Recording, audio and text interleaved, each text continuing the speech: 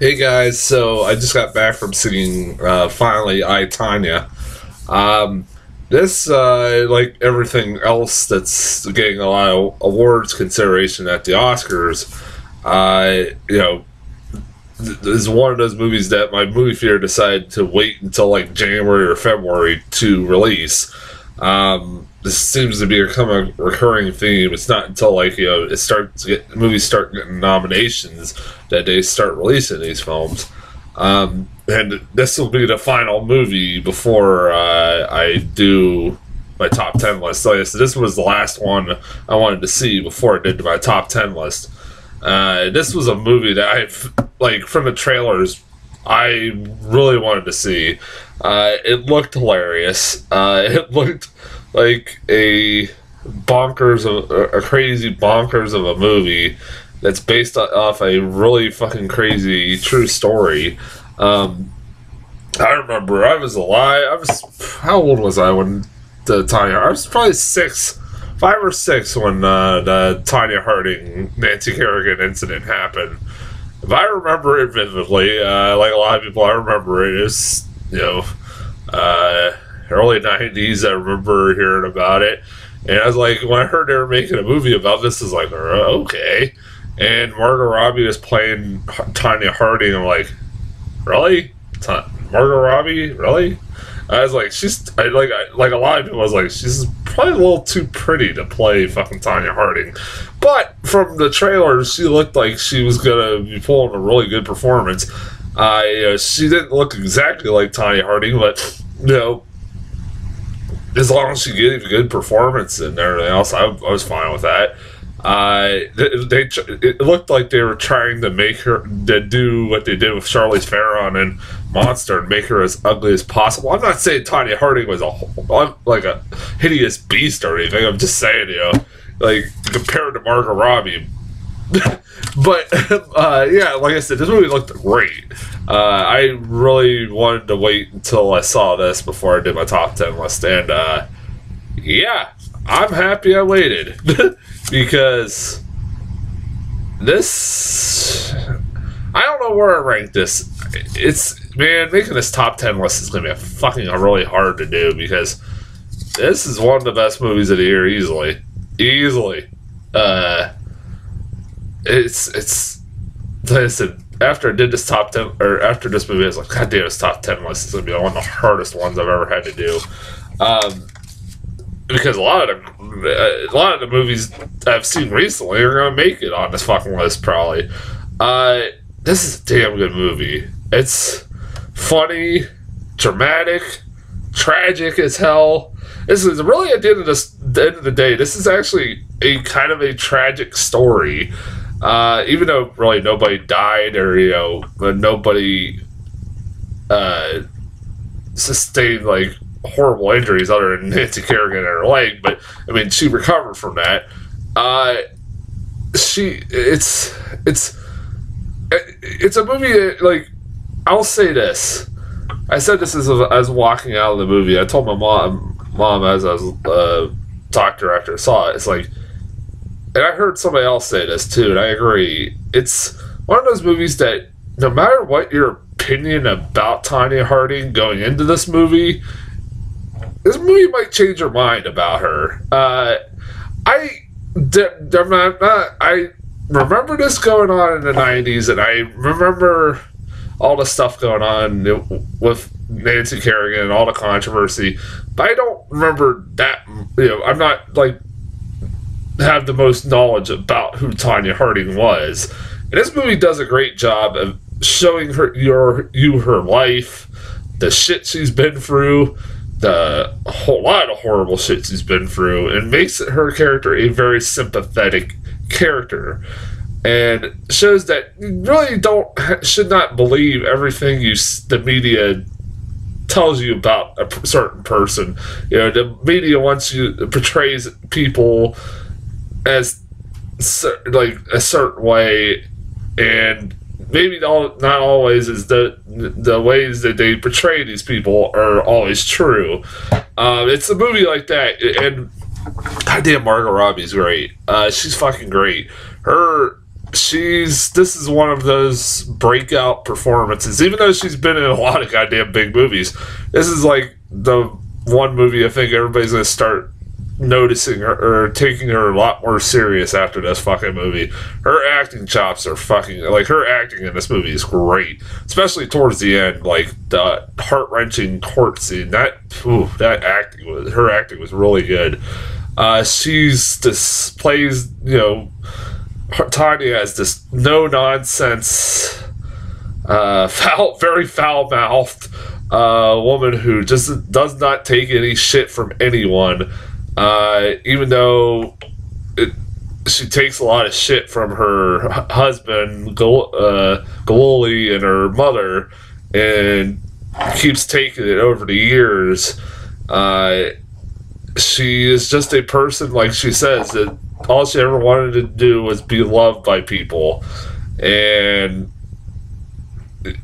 that, you know, she, you know, her all the stuff that's happened in her life, from her kind of abusive childhood to her abusive marriage, have brought her to this point where she is in her life, and it's kind of like, you know, spiraled out of control. It's a really goddamn good movie. Like her performance is fucking great. I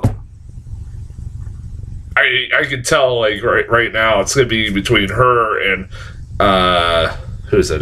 Frances McDormand for Best Actress. I'm kind of going more towards Frances McDormand, but if she wins this, awesome. I would not object whatsoever. Her performance is fucking great. Is, you know, a damn. If she doesn't win yet, and she doesn't win for this, she'll win here eventually. Trust me, I guarantee you, she's going to be an Oscar Best Actress winner here in the near future. God damn, I've been impressed by this girl as an actress since like Wolf of Wall Street. I loved her in Wolf of Wall Street, and ever since I've been a big fan of hers. I even liked her as Harley Quinn, even though I hated Suicide Squad. Absolutely hated Suicide Squad, but I thought she was probably one of the best parts. Allison Janney, yeah, what's there to say that hasn't been said about this performance? Allison Janney, well, first off, Allison Janney, I've said this a million times over the last few years. Allison Janney is one of the most underrated comedic actresses out there. She never gets enough attention, and now she is, and I'm so fucking happy. She, almost every fucking movie she's in, is always consistently the best character. Even if it's a shitty movie, she's always the best character. God damn it. Like, and she definitely steals the movie, especially the first half of this fucking movie.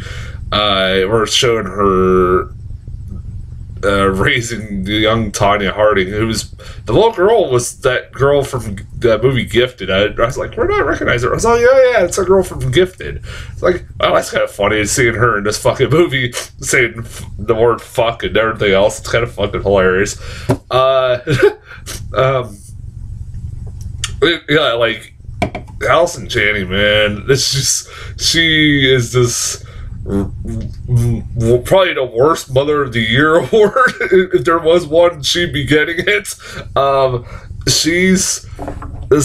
Her philosophy of why she was so hard on Tonya growing up was that she admits that, like, well, you know, she responds well to when people tell her that she's terrible at and that she'll never amount to anything in her life. So that's kind of her motto, like, why she is emotionally abusive towards Tonya throughout her whole life. And it's like, goddamn. And sometimes it works, like, to the point she actually pays off a heckler, or like pays a person in the audience at one of her skating competitions to heckle her and basically say, "You suck, Tonya." And she, like, and after the guy does it, she pays him off. I thought that's pretty fucking funny. She also, you know, she blames her for, like, you know, always making her go take her to these fucking skating competitions and go to these skating practices, even when she's fucking broke. And she's like, he really isn't like a. You think like towards the end, like, oh, maybe they're gonna make her like a redeemable character. No, they don't. Like, she's still a terrible person by the fucking end of this movie. Really terrible mother, to the point they reveal at the end of the movie they have not spoken to each other in years. I can understand why, but Allison Janney is still fucking great in this movie. This is like, everybody's talking about the parrot. The parrot, like, I wasn't paying attention to the parrot too much, but it, like, every so often the parrot would just have a mind of its own, pecking at her ear. That was pretty fucking funny. Because this movie is, if you don't know, is like a fake documentary being made. Like, it's like if mockumentaries being made at the same time, or like they're using the actors that are playing the real life character, the real life people, and making it out like they're being interviewed and like for a documentary. And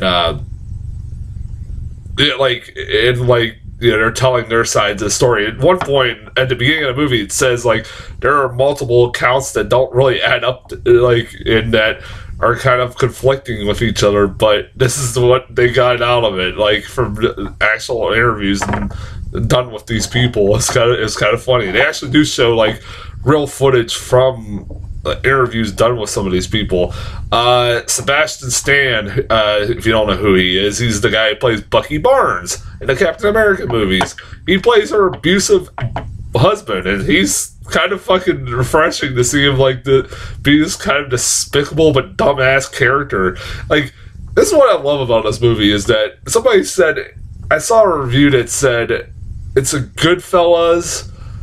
It's the Goodfellas of figure skating movies, and I could see that, but it's only Goodfellas if you replace all the characters, like the characters from Goodfellas, and replace them with really fucking dumb motherfuckers that are very bad at what they're doing, because everybody in this fucking, like, that was involved in this Nancy Kerrigan incident, like, are fucking the dumbest people involved, including like Sebastian Stan's character, who, like I said, he is her really abusive ex-husband that Glowley, everybody remembers, who, you know, this was about as good of a representation of an abusive relationship. I've seen it personally in my own life, my mom and my dad. This is not too fucking far-fetched, as like, you know, Tonya Harding keeps letting him come back, and pretty much he is the downfall to her and pretty much her whole career. That's the tragic part about it, is that even at the end of the movie, he admits that he pretty much ruined her life, and it's kind of fucking depressing. Like I said, the ending of this movie is kind of depressing and funny at the same time, but really depressing if you really think about it. And like, it is like, he's really good. Like I said, I like seeing a different role for him, like him doing it. Kind of a terrible person, also a really dumbass person. One of my favorite fucking characters, and this was a character that was like, oh yeah, this was a real person. And like, because like I said, it's been a while since this, you know, obviously happened in '94. So I'm like, oh yeah, that was a real fucking person. The fucking Tonya Harding's bodyguard, who's friends with Glowley, I forgot his goddamn name, and whoever they picked to play the guy in the movie is pretty much fucking spot on.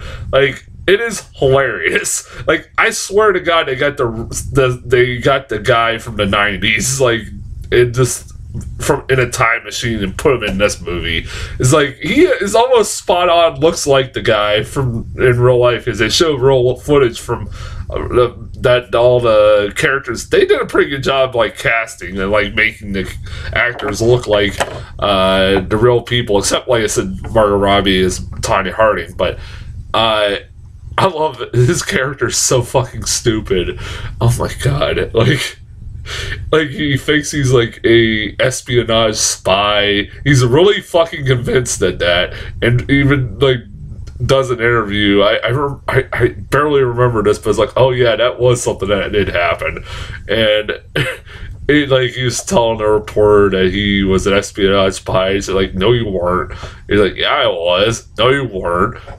I was fucking dying. I was like, this guy is such a moron, and he's the guy who plans this whole hit on Nancy Kerrigan, and even though they make it out flat out say that Tonya Harding had nothing to do with the planning of this.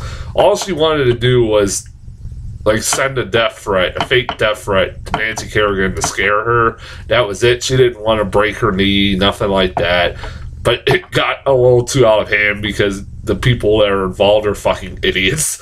So basically, they're not the most intelligent people, and they basically ruin everybody's lives by the end of this. Yeah, fucking Jesus, man. This movie is fucking hilarious. It's one of those movies that when you watch it, you're like, this is so far-fetched, it can't have really happened. But then you sit there like, oh yeah, it did. This is not as far-fetched as it seems. If you don't remember this really fucking happened. A lot of this shit did. I remember I was like, what the fuck, man? This is one of the crazy. I'm glad they made a movie out of this because it's so crazy.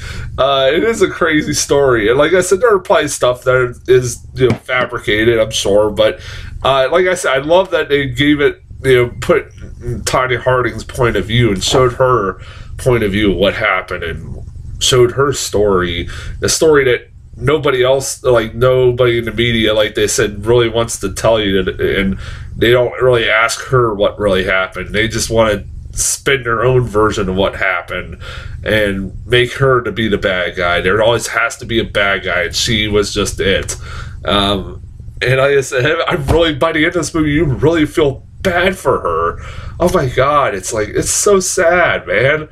It's so fucking sad. I was almost getting teary-eyed, at that court scene where spoiler alert, if you don't, this is something that fucking happened years ago, so, it's not really a spoiler, but she, loses her. She could never skate again. They never allow her to skate again for the Olympics or competition or anything like that. And that's fucking horrible. That's so sad. It's that scene is really heart wrenching. And then and then they show her going into boxing, and I said, "Oh yeah, I forgot about that." It's I forgot about Tonya Harding going into boxing. I don't even think she did very good at it though. From the movie, the end of the movie didn't look like she did very good. But yeah, it's a really good movie. Fucking check this out, people. Go check this out. Support this movie. Like I said, this will easily make my top 10 list. I don't know how. I don't know. I think I know what my number one is. If I had to really think about it over the next couple days, that might change. Never know. But yeah, man, this top 10 list is gonna be really fucking hard. They'll be coming up sometime later this week. As far as trailers, I only got one new one, and it was this movie called Gemini, and this looked actually pretty good. It's a movie about this famous rapper or something like that, and her assistant, and this rapper is receiving death threats and telling her assistant that she's always really afraid for her life, and that she carries a gun with her because she's afraid of her life. And then one day her assistant comes in and finds her dead, and John Cho's a police officer that's investigating the murder, and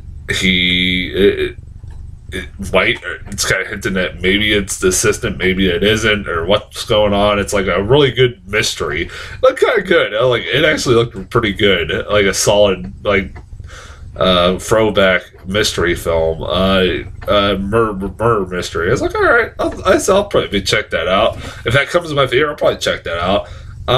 That's as far as trailers go. I said I'll do my top 10 list and also my worst list. And then this week we got 50 Shades Freed. Fuck that. Not seeing that. Peter Rabbit, we'll see how the reviews go. And 1517 to Paris, which I will be seeing because it's Clint Eastwood. I usually go see any Clint Eastwood movies. So until then, I'll talk to you guys later.